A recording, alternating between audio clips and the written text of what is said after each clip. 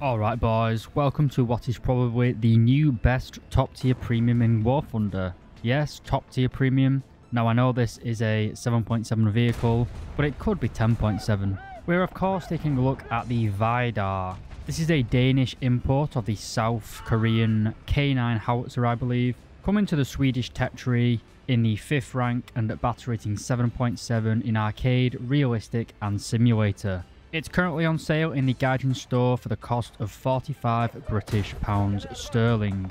It also comes with 2,000 golden eagles and 15 days of premium time.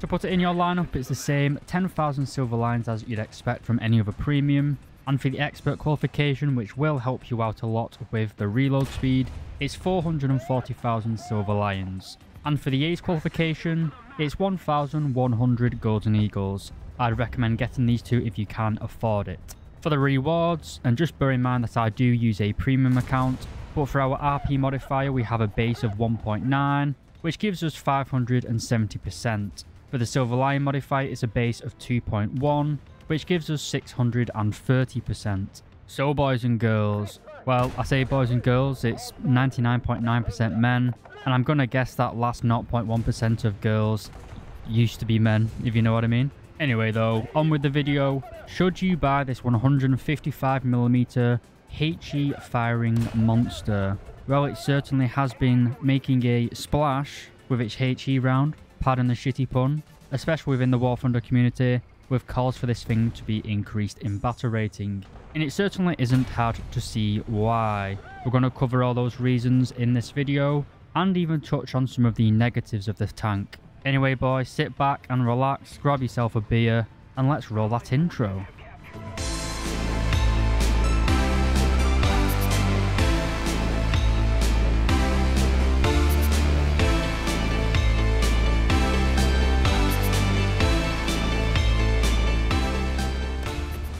Alright boys, so welcome back. You've probably heard that one of the major benefits of the VIDAR is its absolutely insane mobility. It's got a 1000 horsepower engine with a weight of 48 tons, giving it a power to weight ratio of 20.8 horsepower per ton. Very nippy indeed if I do say so myself. It does have some issues. Its hull traverse is a little bit sluggish, but it's not. Overall, it's a fantastic vehicle in terms of mobility. 68 km per hour going forward and 39 km per hour in reverse, sorry. You can get around the map at the start of a game very easily, and you really do have to do this in this tank.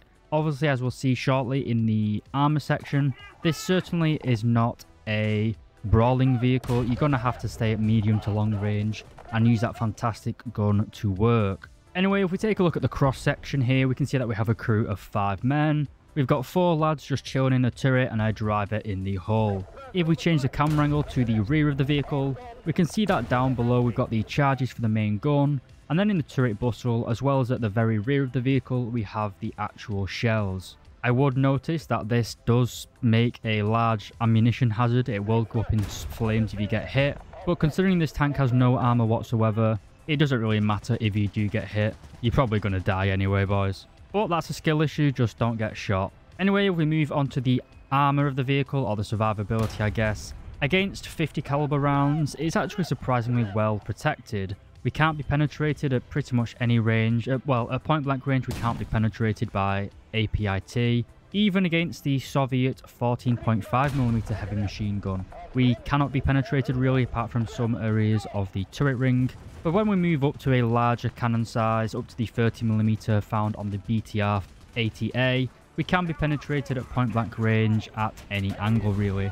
And as you can imagine, any caliber higher than that and you are at easy penetration. Because the VIDAR is probably made out of recycled Coke cans, the armor's that thin, it is very vulnerable to being strafed and to artillery. So if you do start to see those yellow smoke shells being dropped by the enemy artillery, don't stay there and take a chance, just get into cover or get away from there. As AI artillery is one of the easiest ways for your crew to be turned into IKEA meatballs.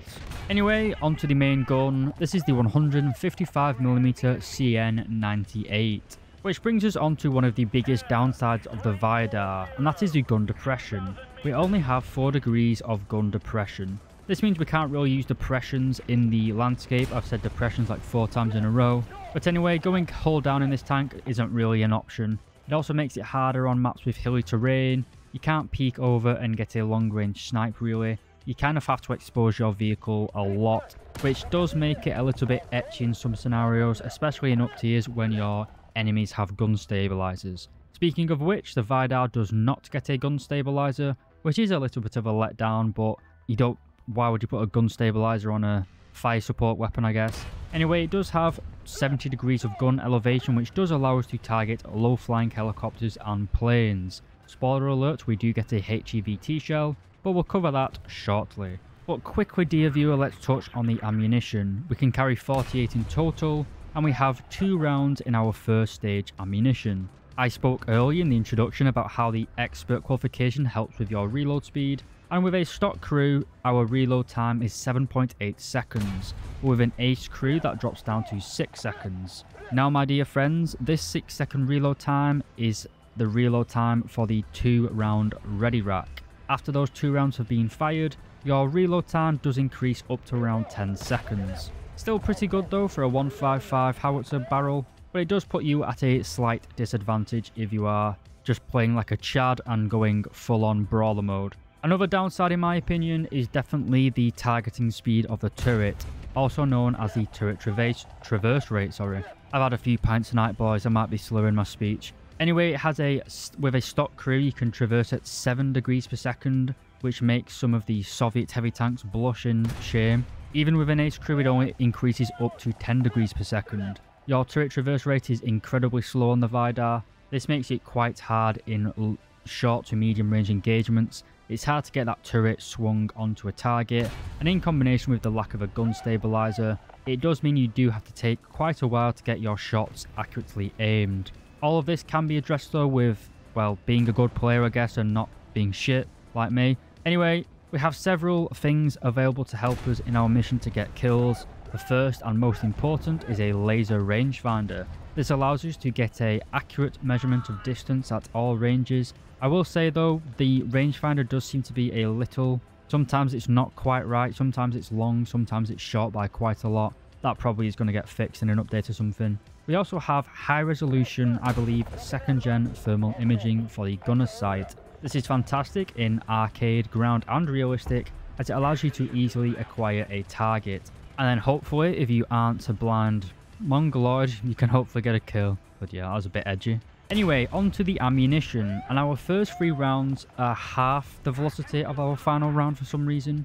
Our stock round, the M107, travels at 563 meters per second and has basically 7 kilos of TNT filler, giving it 54 millimeters of explosive penetration.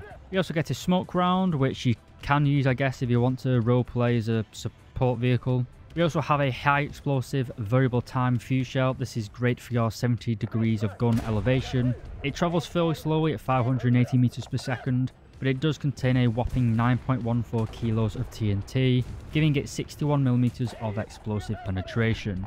And finally, the round that I'd recommend everyone uses is the 155 OEF3. This is different in one huge way. Its muzzle velocity is 935 meters per second. That, ladies and gentlemen, puts this gun into like a heavy tank caliber gun really. It's very high velocity and it does have 9 kilos of TNT, giving you 61 millimeters of penetration. This is great for basically killing any vehicle, no matter what battle rating. At heavy tanks like the IS-3 at 7.3, I've been killing them all day today really. Even at top tier I've been using this thing and I've been getting kills on Abrams, T-80 BVMs, even some Challenger 2s I believe. This round does not discriminate, it is the great equalizer. It's like Photoshop for ugly women. This round deals out pretty much one-shot killing power to any vehicle that it touches, as long as you hit just below the turret breach or on top of the turret.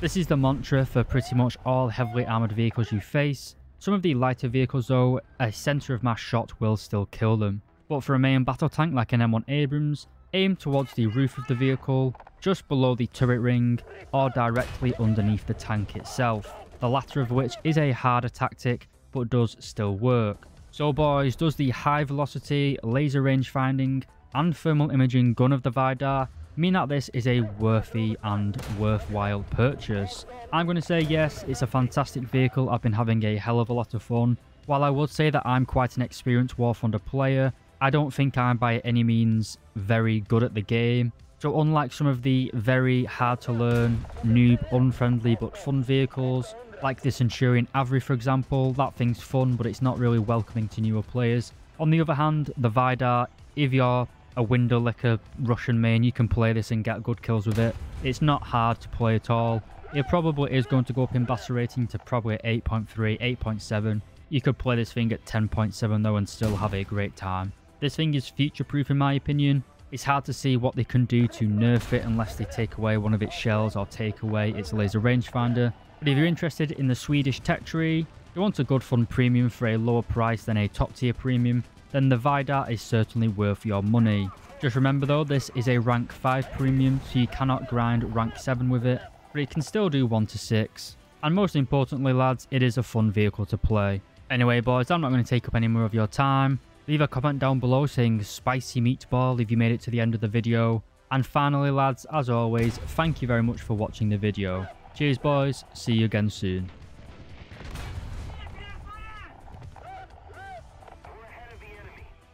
Hey lads, if you made it this far into the video, then thank you so much for watching. I really do appreciate it. I have a whole load of other content on my channel, including tutorials and other vehicle reviews, so why not give them a watch, and if you like them, please do consider subscribing. Thanks again for watching though boys, I've been SAKO, and I'll see you in the next video.